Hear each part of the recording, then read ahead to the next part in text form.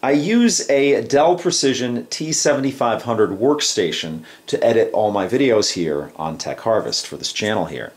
And it's a very powerful machine. The thing about that motherboard in that computer though is that it's a SATA II motherboard. So if you're familiar with the SATA protocols, you have SATA, SATA II, SATA III, and it's basically the speed of the data being communicated from your motherboard to your drives, whether it's an SSD, whether it's a hard drive, whether it's an optical drive, what have you. So what I'm trying to do here is I'm trying to upgrade my SATA speeds from SATA II, which is what the motherboard is limited to SATA III.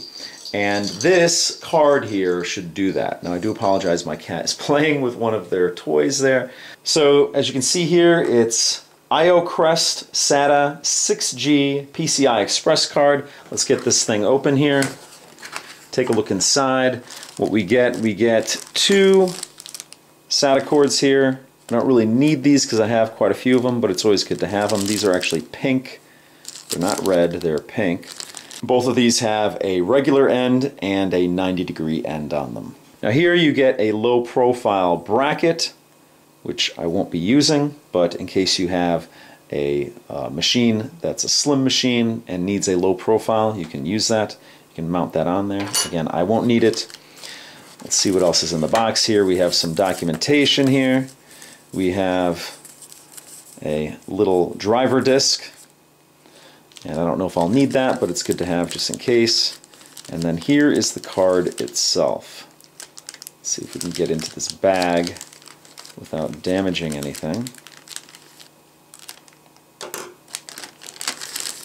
So it's a very small card, as you can see here. Just a regular PCI Express card. You'll notice here, this is where obviously it plugs into the motherboard, and then you'll notice it has 4 SATA ports on it. I'm only going to need 3 of those, maybe a 4th one. I might use them all, I don't know. But as it stands right now, I think I'll only use 3 of them. So you can see that there, and on that side there. Now of course, if you did need this low profile bracket, you'd remove the 2 screws here, and then you'd screw it into this bracket here. So later this week, I'm going to install this into my Dell Precision T7500, and I hope you join me in that video. But that's going to do it for this one. So if you have any questions or comments, please post them down below. If you like what you see, please subscribe. And as always, if you want to help out my channel, give me a thumbs up, share this video, or you can actually join my Patreon, all of which would be greatly appreciated. So thank you so much for watching, and I'll see you guys next time.